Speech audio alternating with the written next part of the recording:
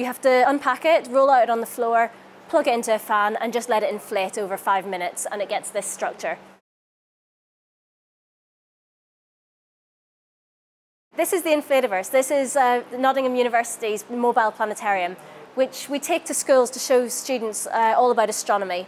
So we have an inflatable dome, and inside we can project images of the stars or the constellations to try and show students what the night sky looks like and explain different things such as moon phases or how the stars change during the night.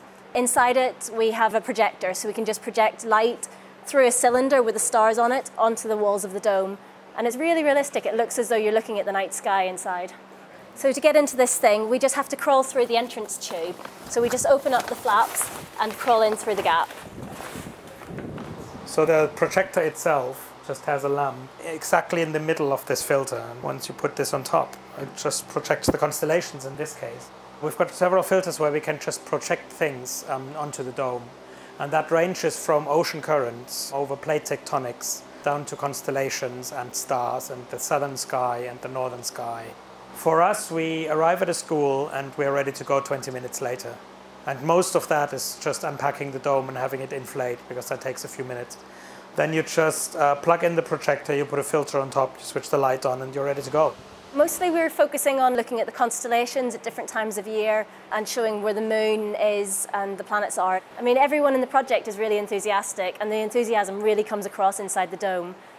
So hopefully we can get the kids interested. The basic idea is to engage people into science, and we're currently aiming at Year 4 and Year 9 students.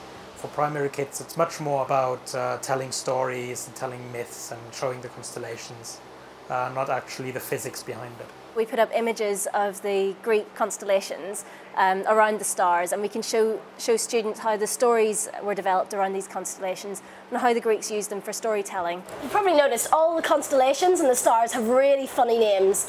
These all come from the ancient Greek mythology. One of the stories I tell in the dome is the story of Cassiopeia, who is a very beautiful queen of Greece. She was a very beautiful woman, but very vain. She would go around and tell everyone that she's the most beautiful woman in the world, and of course this made all the other women jealous. Some of the maids of King Neptune convinced him to bring punishment upon Cassiopeia for her vanity. And what he did was he put her up in the heavens. So he immortalized her in the heavens, but she's a constellation that's near the pole star, which means that she rotates around the pole every night. And this means at certain times of the night, if you look at Cassiopeia in the sky, she's sitting upside down in her throne. And this is seen as the ultimate humiliation for someone who is as vain as Cassiopeia was. The myth side is pretty popular with especially younger kids. So for older kids, when I run the shows, I prefer talking about the signs. So why are some stars blue? Why are some stars red? I talk about the Milky Way galaxy and the Andromeda galaxy and how they will collide in 5 billion years and those kind of things.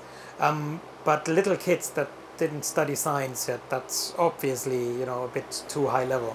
So I mean, we can see the signs of the zodiac. So we have Virgo the twins, Cancer the crab, Leo.